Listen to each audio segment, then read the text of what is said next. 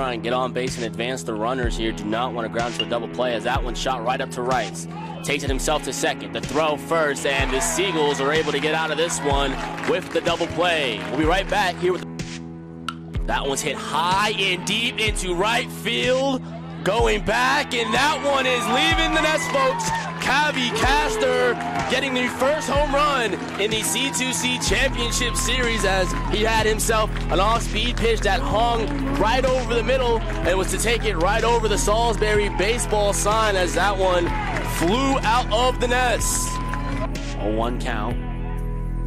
Swung on and hits a second, tailor-made for 2. He tags the second baseman, and the play is made, and the inning is over.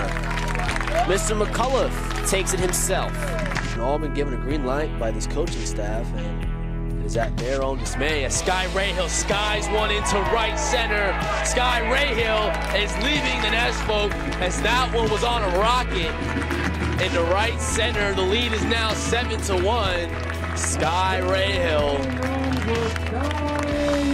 Oh, how far does Sky fly, as he hit himself right over the 350 sign in right center. And now the Sea Gull faithful stand on their feet and applaud the pitcher of the year. Clayton Dwyer has done his job.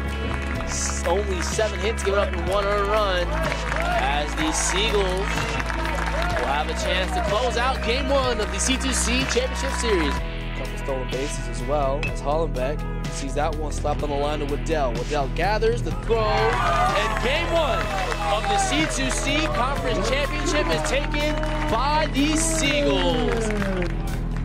If the captains can somehow beat that, as that was poked to the right side of the infield. Big turn at third from Hyder, and he's going to get the play at home with no 2-1 count.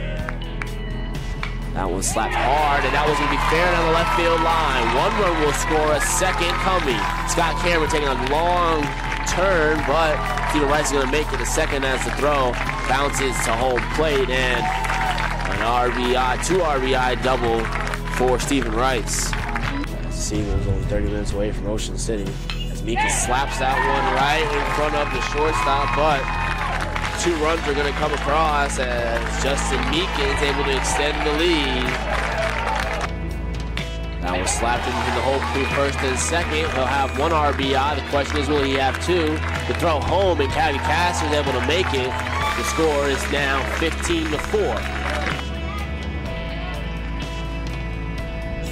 Swing and a miss, and Marmol gets him to strike out, and the inning is over. Top of the 9th.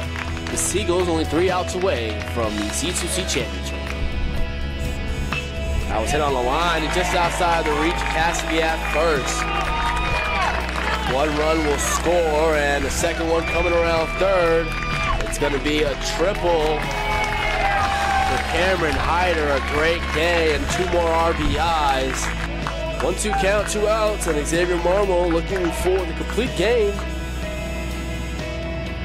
Swung on and missed, and the Sea Gulls are your C2C Conference champions, as they sweep the Christopher Newport Captains.